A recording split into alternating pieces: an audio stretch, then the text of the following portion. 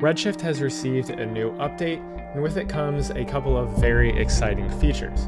Those being the Redshift RT new rendering mode and the ACES color space being the new default inside of Redshift. So I figured we'd go ahead and take a look at these two things. There is some more stuff that comes with the new update, but these are kind of the major ones that at least I'm most excited about.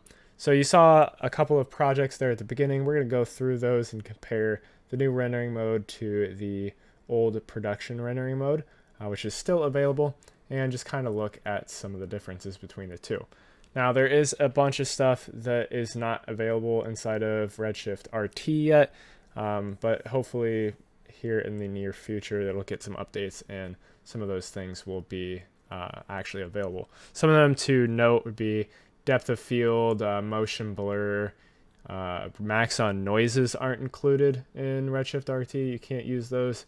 There's a number of other things as well, but those kind of are like a big three, at least for me. So let's go ahead and take a look at some things here.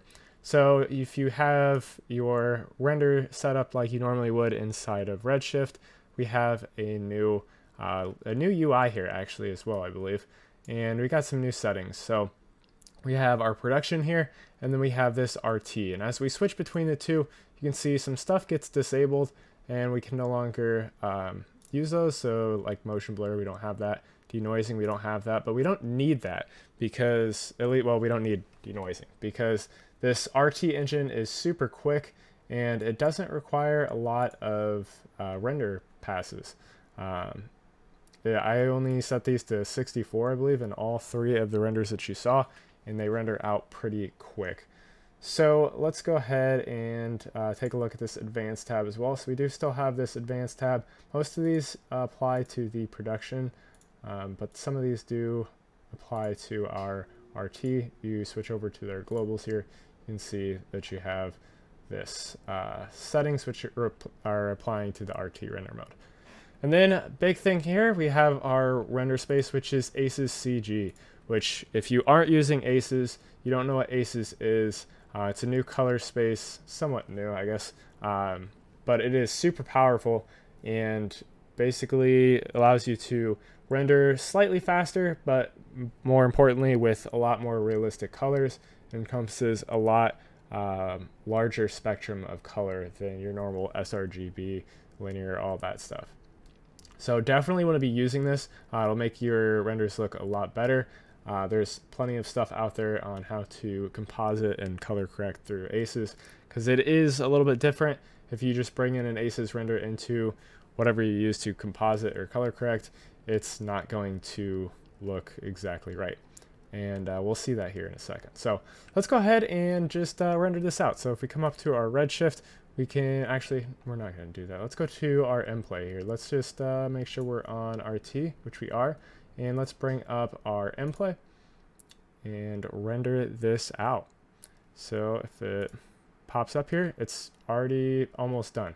You can see basically it was already done when I pulled it up, but 6 seconds to render out this frame of this scene, which is super quick. Now I wouldn't even need to render for that long, to be honest, because let's go ahead and actually bring up our render view as well. So there is some new stuff in here too. So this loads up, brings it in, and you can see that it is rendering, and you can see it doesn't really change from the start to when it finishes rendering. It's pretty much done. So click that refresh. Let's just wait for it. Build. See, it takes a few samples and then it's pretty much done. So it doesn't even take a whole lot of samples. I could probably drop that down to 32 even, and you can see there, it's like done instantly.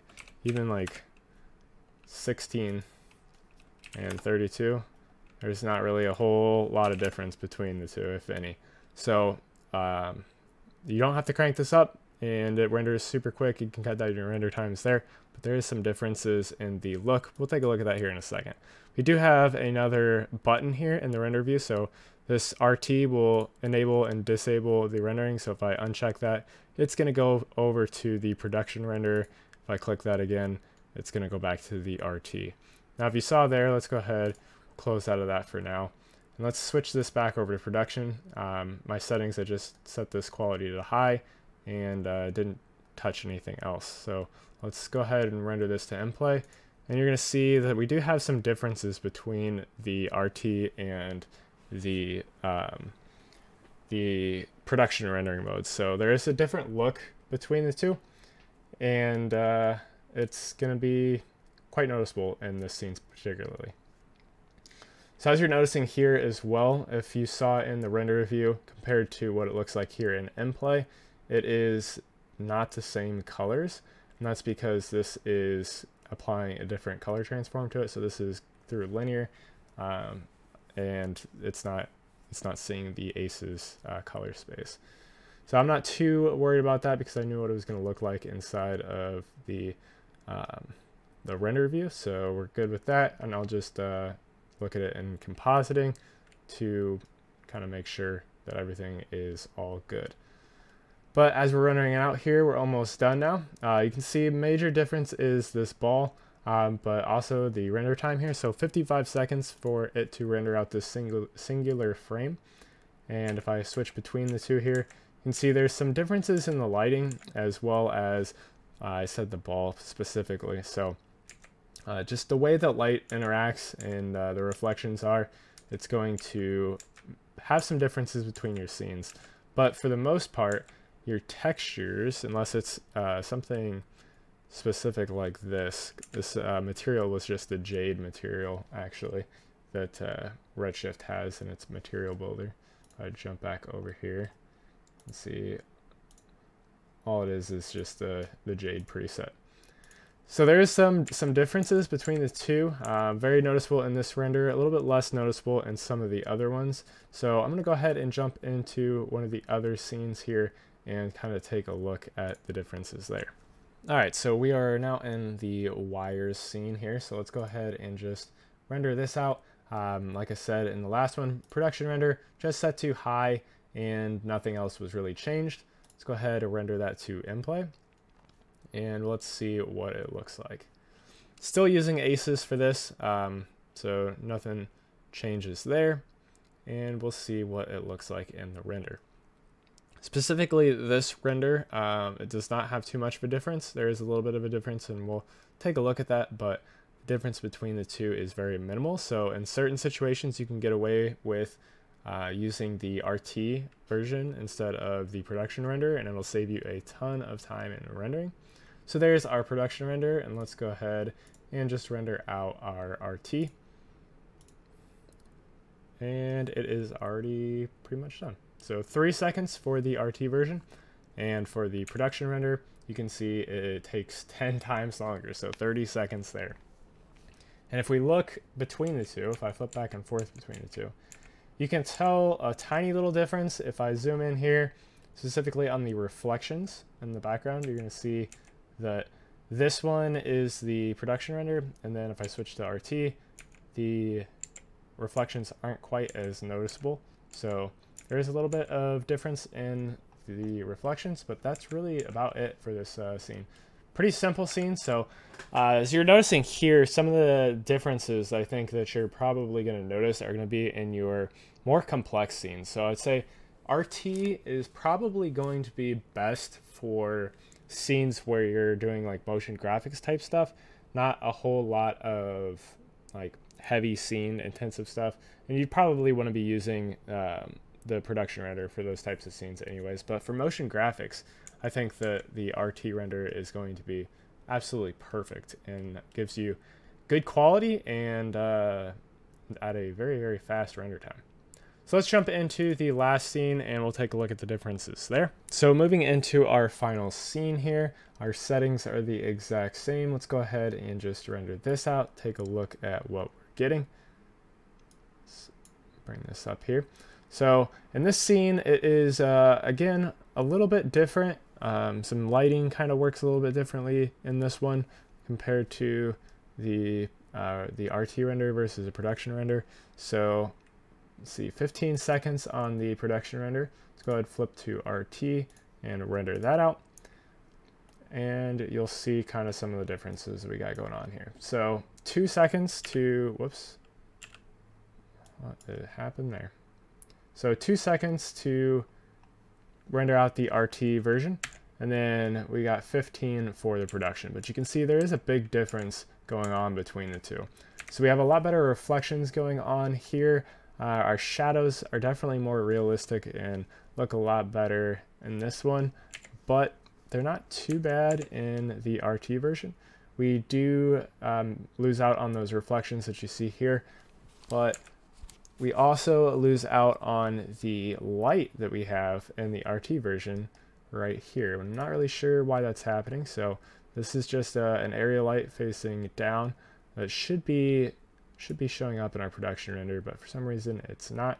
So you can use the RT to light your scenes, but it is going to be a little bit different in your final render. So just be aware of that. But if you're just kind of using the RT to render out animation flipbooks, you can definitely do that super quickly, get an idea of what your animation is going to look like, and in some cases you are even able to use the final renders here and have a decent look.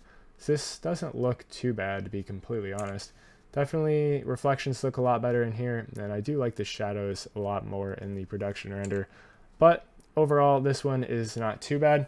So like I said, RT probably going to be used mostly for like animation flipbooks.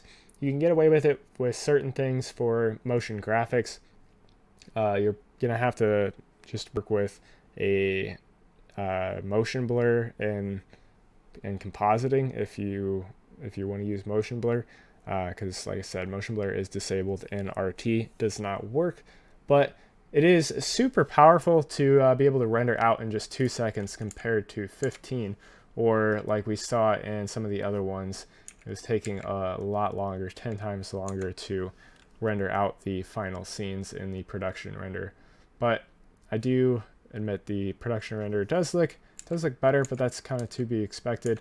Definitely would advise using the RT for just kind of setting up your shaders, and that would honestly maybe be all I would use it for if you're not going to use the RT for the final render.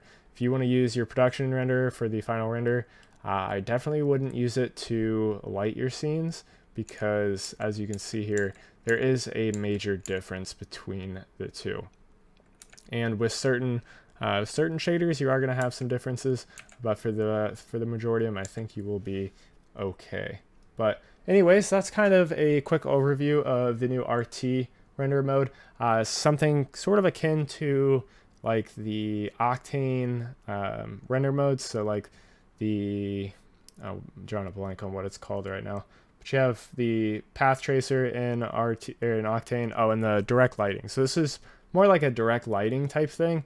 But I know Octane is also working on their own version of this, but Redshift beat them to the punch, it looks like. So the Octane Brigade, I think is maybe what it's called, will kind of probably compete with this somewhat, but this is super powerful to have in Redshift. And to be completely honest, the new edition of the where are we at? Where'd it go? The Aces render mode being the default for Redshift totally changes the game on which render will give you better looking results just out of the box and get you better results quicker, especially if you are going to composite stuff later on. This gives you so much more control over the colors and everything else inside of your compositing software versus Octane, which, to be completely honest, it is kind of a pain to get set up with Aces. You can do it, but it does take a lot more than just, hey, I'm going to click this button and switch over to Aces, or not even have to worry about it. So Redshift definitely changing the game here, changing the conversation. So hopefully this helped you out and gave you an insight into what the Redshift versus your old version of Redshift production render versus the new real-time render will do, and also kind of an insight on how it compares to Octane. So anyways, I do have a bunch of other videos on my channel I do have some on Redshift, I do have some on Octane. I do have a bunch of stuff on Houdini as well. So if you're interested in any of that, make sure you guys check that out. Anyways, thank you guys for watching and have a good day.